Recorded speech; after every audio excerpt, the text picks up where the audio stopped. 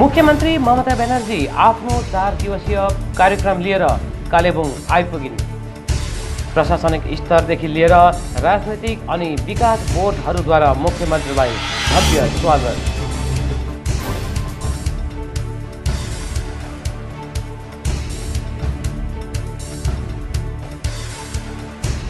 Mirik challenge cup volleyball प्रतियोगिताको प्रथम quarter final जितेर मङ्पू पुग्यो फाइनलमा।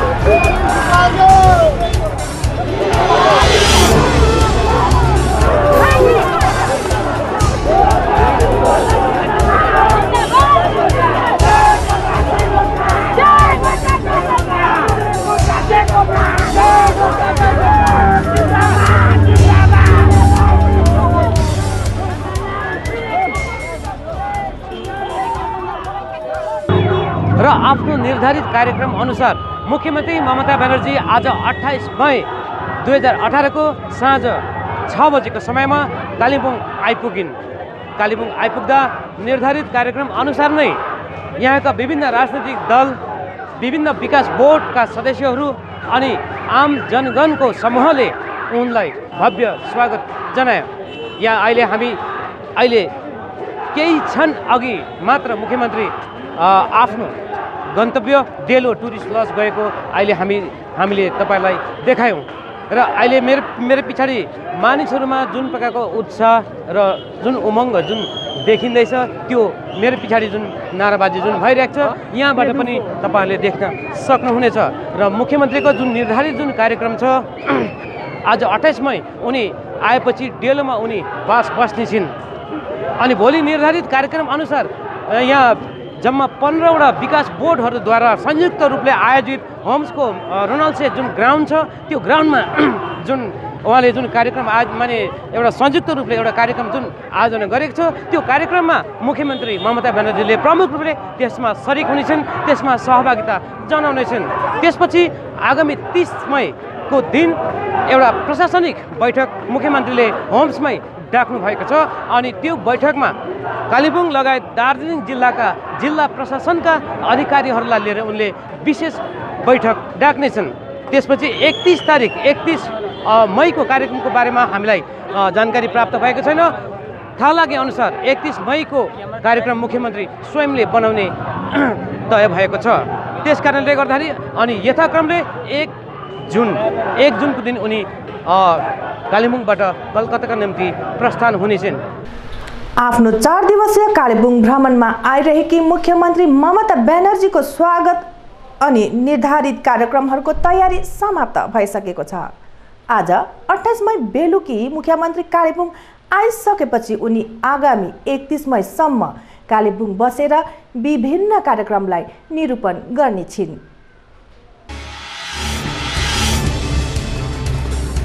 जिल्लापाल डाक्टर विश्वनाथले अघिबाटै बताए अनुसार आज 28 मई कालेबुङ आएपछि डेलोमा मुख्यमन्त्री विश्राम गर्नेछिन्। भोलि 29 मई 15वटा विकास बोर्डहरूद्वारा डाक्टर ग्राम होम्सको रोनाल्ड मैदानमा आयोजित भव्य कार्यक्रममा मुख्यमन्त्री उपस्थित रहनेछिन्। यहाँ उनले विशेष घोषणाहरू पनि गर्न सक्ने सम्भावना रहेको बताइएको छ। त्यसपछि 30 मई होम्समा नै उनले एउटा प्रशासनिक बैठक डाकेकी थिइन्, जसमा कालेबुङ लगायत दार्जिलिङ जिल्लाका जिल्ला प्रशासनका अधिकारीहरू उपस्थित रहनेछन्। 31 मईको कार्यक्रमबारे आधिकारिक रूपमा केही जानकारी पाइएको छैन। उक्त दिनको कार्यक्रम मुख्यमन्त्रीले त्यसै दिन तय गर्ने बताइएको छ। मुख्यमन्त्रीको स्वागत लिएर पहाडका 15वटा विभिन्न जातीय विकास बोर्डहरूले आफ्नै प्रकारले स्वागतको तयारी गरेका छन्। मुख्यमन्त्रीको स्वागतका निम्ति प्रत्येक विकास बोर्डहरूले प्रमुख स्थलहरूमा मुख्यमन्त्रीको फोटो भएको होर्डिङ लगायत विभिन्न जातीय झण्डाहरू लगाएका छन्। अर्कोतिर प्रशासनिक स्तरमा मुख्यमन्त्रीको स्वागतको तयारी भइसकेको छ भने राजनैतिक स्तरमा पनि मुख्यमन्त्रीको स्वागतका सम्पूर्ण तयारी भइसकेका छन्। शासक दल तृणमूल काङ्ग्रेस र पहाडको शासक दल गोर्खा जनमुक्ति मोर्चाले आफ्नो स्तरबाट स्वागत जनाइरहेका छन्। हाइवेदेखि लिएर थाना डाँडा मेन रोड डम्बरचोक हुँदै डेलोसम्म दुवै दलले सडकका दुवैपट्टि होर्डिङ अनि झण्डाहरू लगाएर भव्य रूपले स्वागत जनाएका छन्।